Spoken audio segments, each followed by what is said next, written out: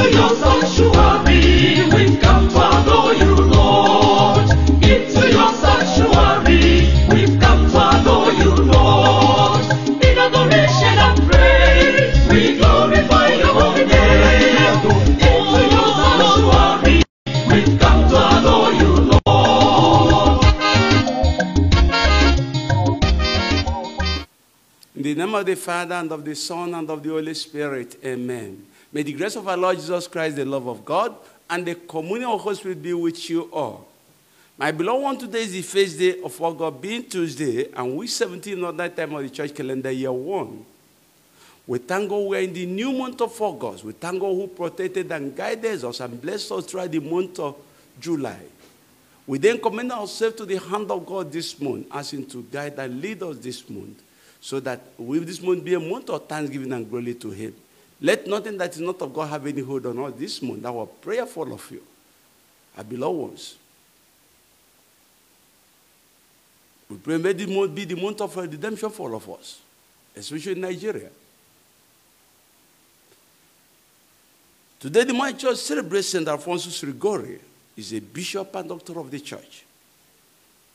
Our readings will be coming from the book of Exodus, chapter 33, verse 7 to 11, chapter 34, verse 5 to 9, and verse 28. A response to Psalm will come from Psalm 103, verse 9, 8a. A gospel message will come from Matthew Gospel, chapter 13, verse 36 to 43. The theme of our message is reward awaits evil and good people. The reward that awaits good and evil people. If you're a good person, good rewards will come to you. If you're a bad person, evil rewards will come to you. Simple.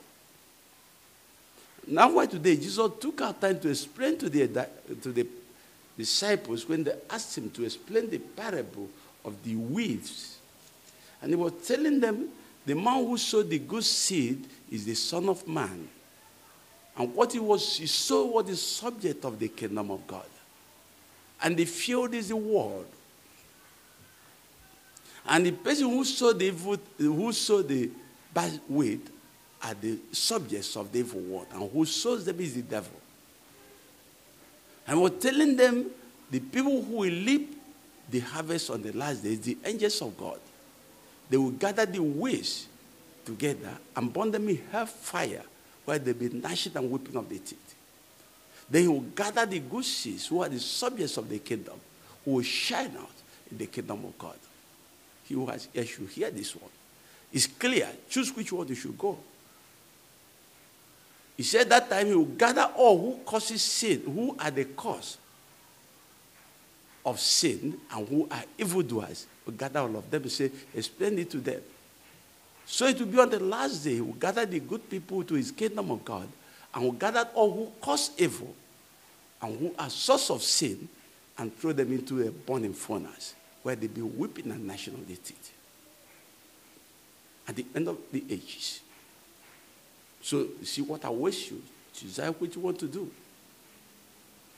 If you are good, good things will come from you. And if you are in God, good things from God will come to you. If you have the evil one, evil things will come from you. You'll be a source of evil, source of sorrows and tears to people. Be a source of death. Be a source of underdevelopment.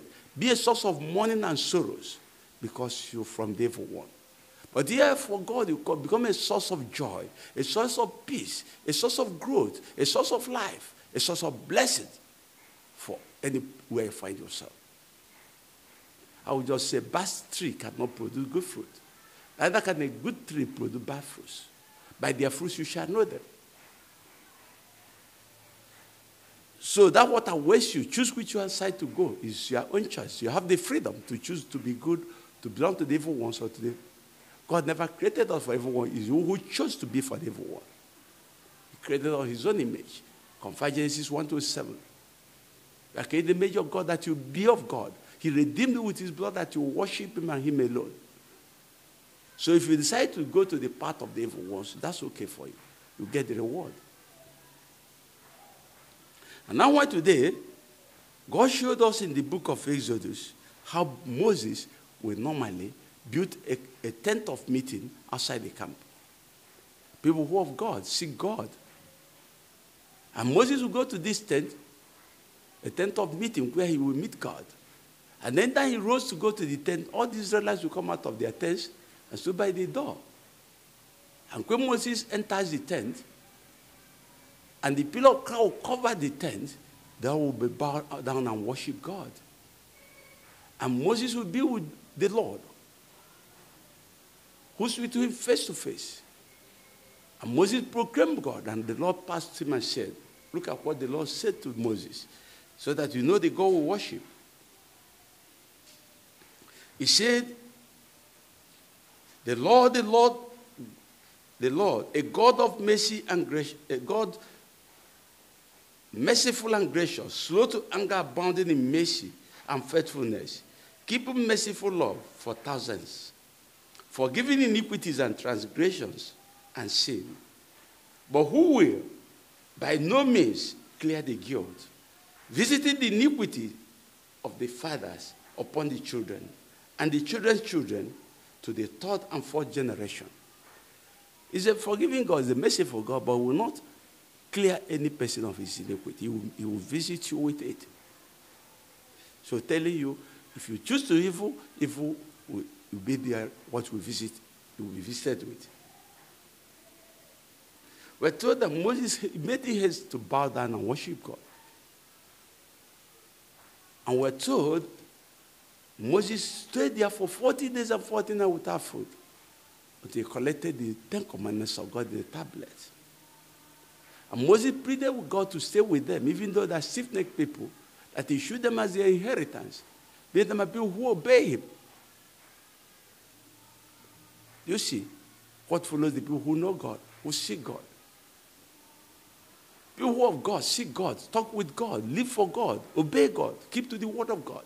Who are not of God, disobey God, and don't keep to the word of God, and don't seek God. See the consequence. And now when the psalmist understood so well today, said the Lord is compassionate and gracious. God who decided to give us this air of good and evil, and want us to choose the good and never be subject of evil one, then he has said compassionate God, and he's a gracious God.